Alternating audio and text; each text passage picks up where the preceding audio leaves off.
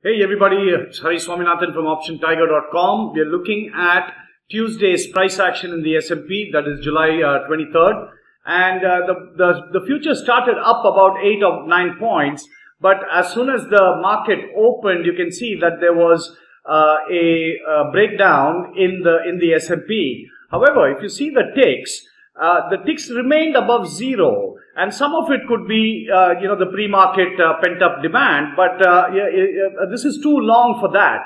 And just briefly, it dips below the zero line. The custom RSI, of course, will go below because the custom RSI is purely a price action indicator, and it was telling you to be bearish. However, as we know, the ticks are above zero, and of course, the futures also started above zero, and so there was no bearish trade at all. And even coming here, you can see now the ticks are going above zero. However, you can see the RSI is still not in the bullish zone. And it never really gets there, just briefly touches it over here. So there's no trade, and you can see that in the first 1.5 hours, now you're getting all this data coming in. And even though there's some sluggishness in the price action, the tick action clearly telling you that you got to be ready for a bullish trade. And then once you see these 2 or 3 things increasing over here, and finally when it goes into the bullish zone, on this bar right there, it jumps into the bullish zone.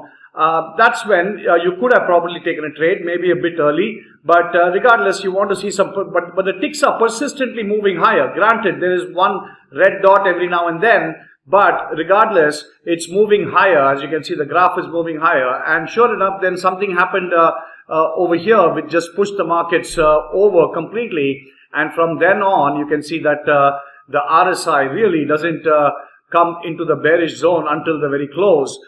Even at close, it still remains in the bullish zone. So this, somewhere here, if you had taken a trade, this could have gone on for quite a while. You can see a lot of persistence here.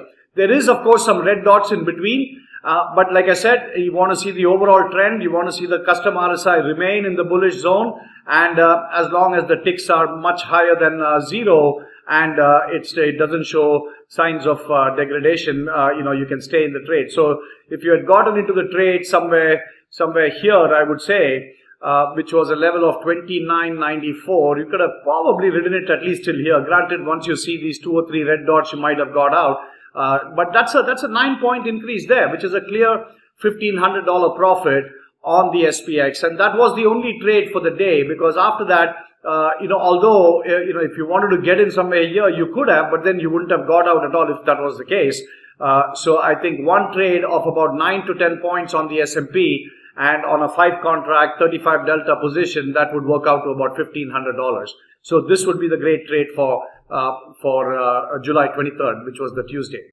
The SPX ticks as well as the custom RSI are custom indicators and algos. If you have any questions, you can go to this bit.ly link, bit.ly/SPX algo, and you can find more information on how to get these indicators. Thank you.